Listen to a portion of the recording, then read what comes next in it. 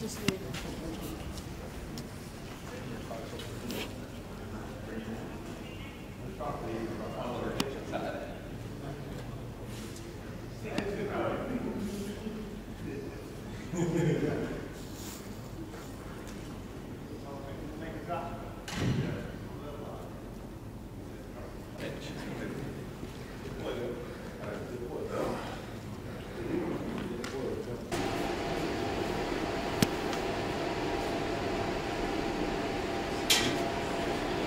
move those there.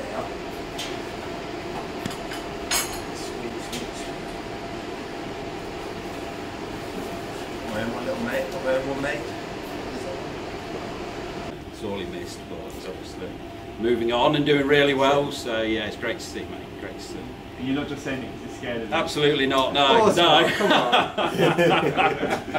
He's got a bit of a dig on him now, hasn't he? So, yeah. No, great stuff, mate. It's great to have a Coventry lad out there doing well, you know, so hopefully one day he'll be here on the pitch fighting with a bit of luck. Yeah, you've introduced me into work life and I've seen it and I thought I better stick at boxing. Yeah. Stick to boxing. You're partly responsible for it, yeah. So. Mate. See you. Cheers, guys. Mate, see you soon. Wonderful.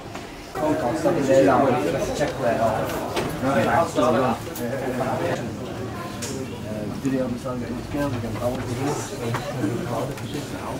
Just make him over and cut me.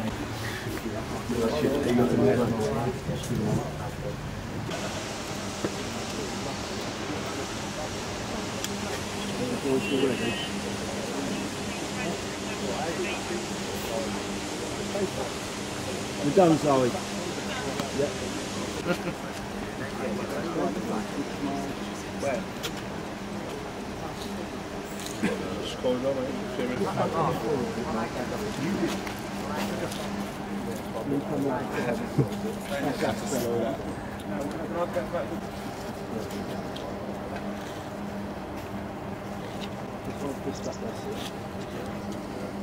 And then go back to back with your arms.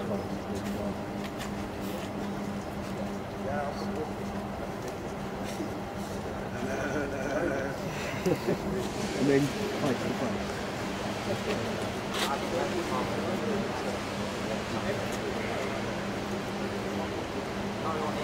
That's great, guys. Thank you. Thank you very much. That's great.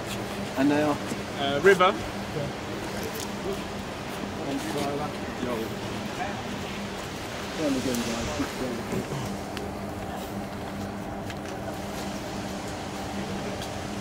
And then one twist up, please, guys. One twist up, guys, at me. Just one twist. The other twist. Give it that, that's perfect, guys. And then just look at each other quickly, that's it. That's it, guys, thank you. And then back to back. Back to back. So, shoulders on.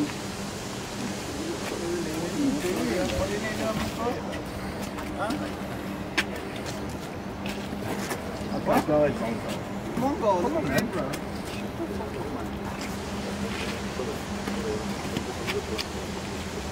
He'd get angry as much as he wants because we've got the game plan, punching his head up. So yeah, we should outbox him and win, but... Hey, we don't need him moving. What is it with these little fellas? Everyone. 3, 2, 1. Hello, welcome, I'm Jolie, proud to present Hennessy Sports Night of Boxing this Saturday night, of course headlined by Shakan Pitters, Reece Cartwright for the WBC International belt at £175. But first, before we start, undercard to talk about Brett McGinty. Since then I feel every fight I've been improving and I want to continue in that same trajectory now. Improving every fight. It's been a really good camp, everything's went to plan, so looking forward to putting in a good performance now on Saturday. It's a quick turnaround from my last fight really, 3 weeks. Started fighting 3 months, so looking to stay active and get the ball rolling. Yeah, this time round there's been no halts in training. We've been able to train all the way through, get better week on week. Started working with a nutritionist now as well. The weight's easy. I'm making 154 for this fight, and I was under the weight this morning, so I feel great. I'm ready to put on a career best performance.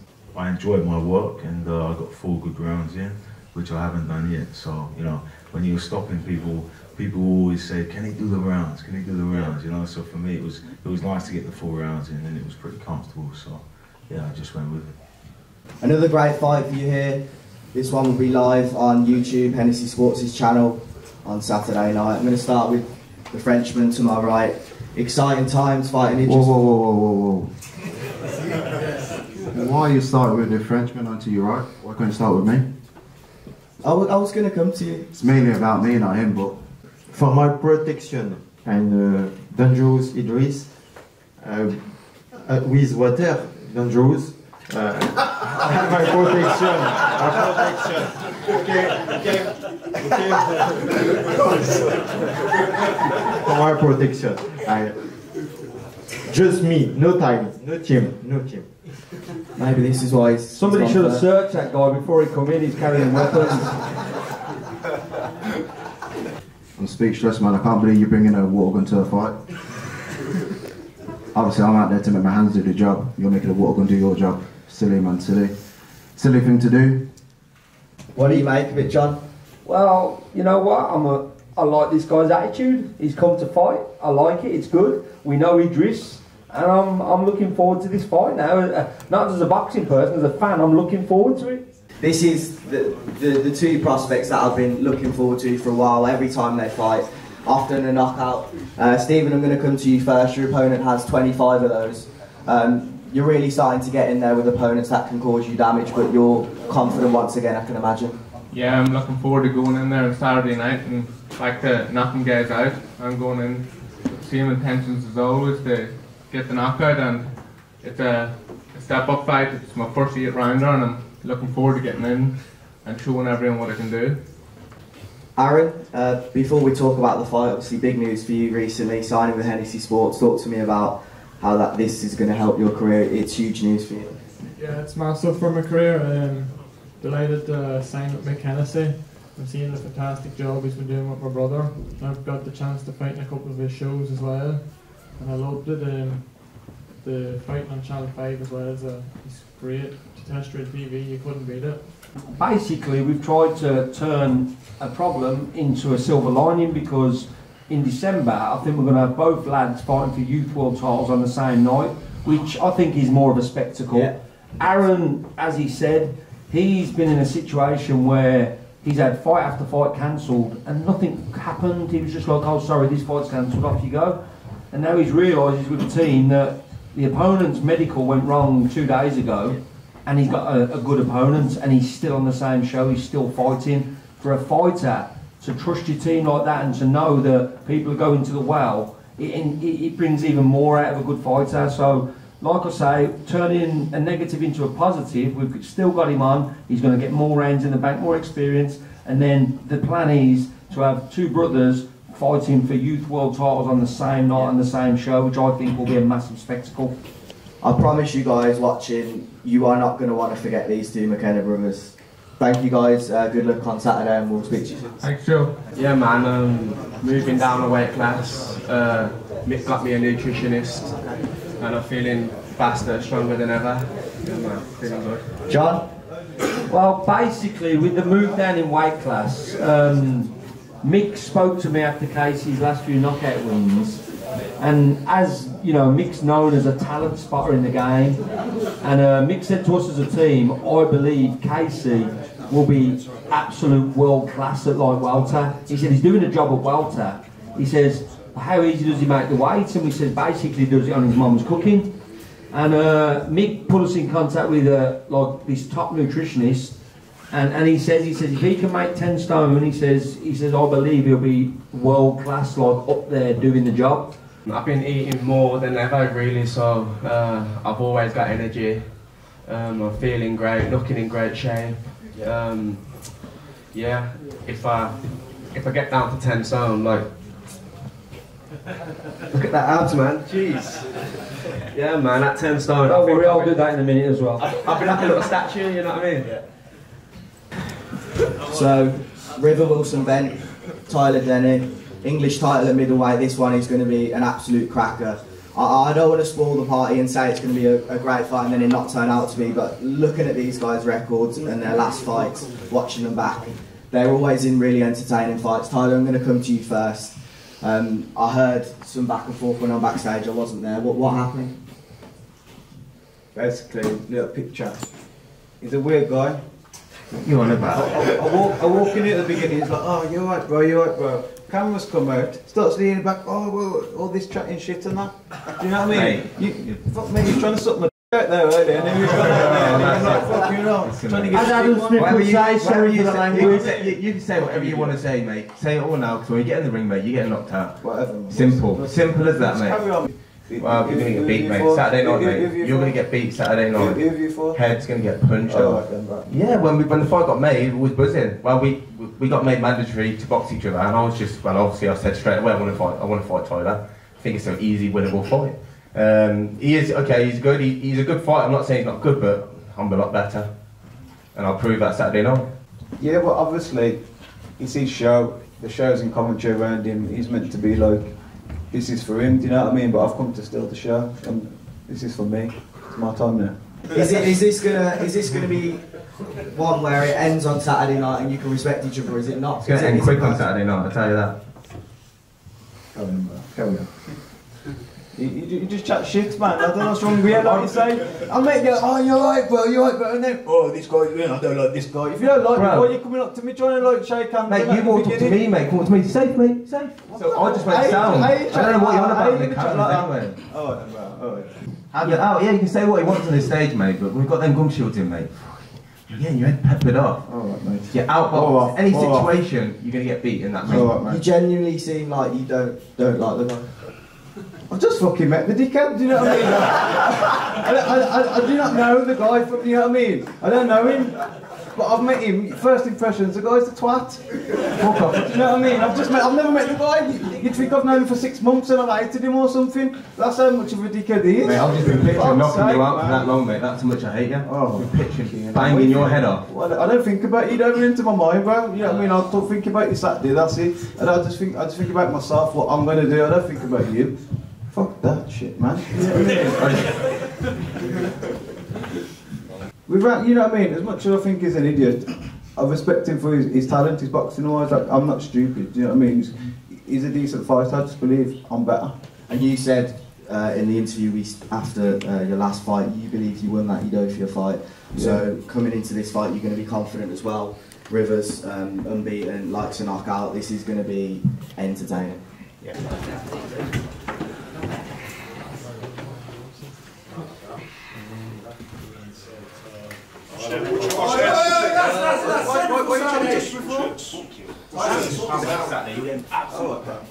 Just relax, man. You actually look sucked off the fuck, man. You get a drink down your neck, man. Ciao. No handshake, lads. We've reached the main event, the pinnacle of the fights this Saturday night. It's going to be a great fight. On my right, Shakan Pitters, former British light heavyweight champion. On my left, Reece Cartwright, former English champion, but down at middleweight. Talk to me about how it's been going up to light heavy. I had I fought at middleweight, what, 3 years ago, Tyler. In fact, with Tyler, 3 years ago, took like this time 3 years ago. After that, a lot of stuff went on with my English title. Basically, British board took my licence. I wasn't healthy enough to fight, basically. So my licence was gone. Took my title. I lost my mind, depression, and all that sort of stuff got me. But 3 years down the line, I'm back. You know, I've come back. I had to fight a cruiserweight just to jump back in there and knock that rust off.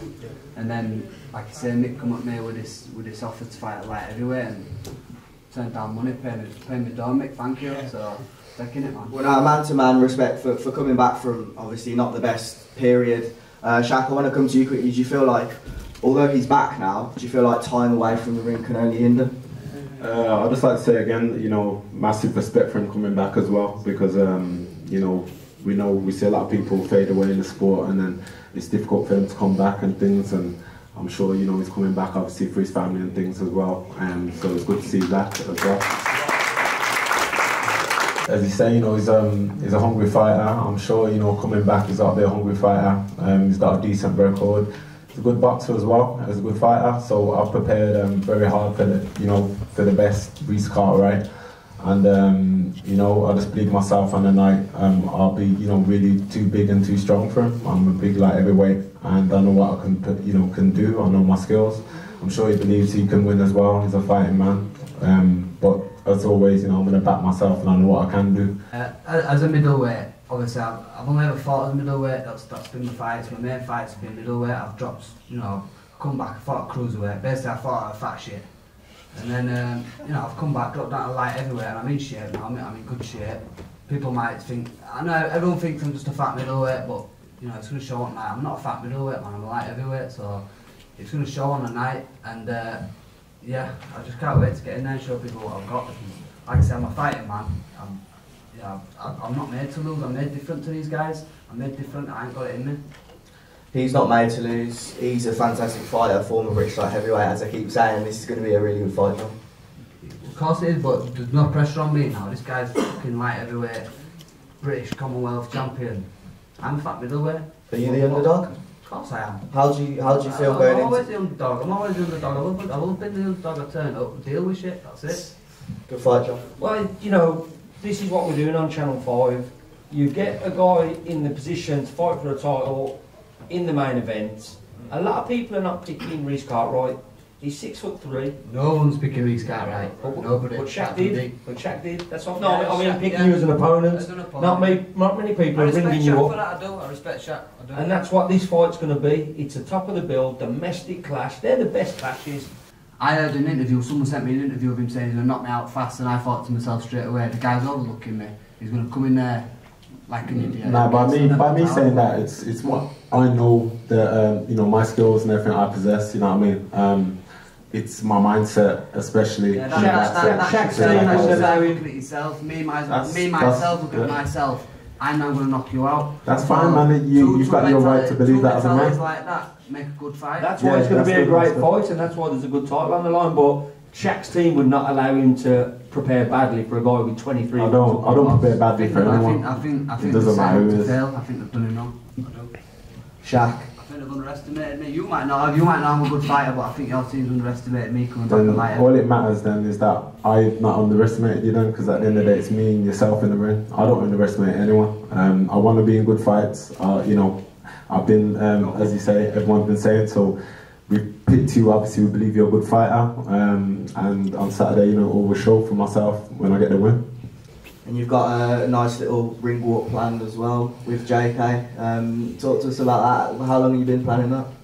You know what it was, I've known JK for a bit. We've grown up around the same community, Smalley, Ballsy Green in Birmingham. He's representing Birmingham very well. He's a big boxing fan as well. And you know, he's visited our gym a good few times, does things around a little bit in the gym with one of the fighters. But yeah, he's just a likeable person. So it only made sense right now. You know, me headlining a show, big bill. You know, we bring it all to light now, because we had the COVID restrictions before, what kind of hindered a lot of things. But now without those COVID restrictions, was able to go ahead to plan, and yeah, it's going to be entertaining. But that's his focus, you know. Obviously, it's all good for the fans over that. What matters is in the ring, and that's all I'm focusing. I'm not focusing on any ring walk or anything. It's all good entertainment for the fans, but at the end of the day, it's all about my fist flying in the ring, and that's what I'm focused on. Also, Joe, I believe that Reece has got someone walking into the ring, so we could have a rap battle as well as a title fight as well. My rapper, bang your rapper out. My guy's Fraser, man. I'm from Altamore and Shitole in Leeds. He's from Arrows, another Shitole in Leeds. If I'm coming up, I'm bringing people up with me, man. We'll have to set up a fight between himself and JK, man. But you know what, I'm going to back JK, man, because I know what I've seen JK do. Come on, versus Leeds. Then fist up this way, guys.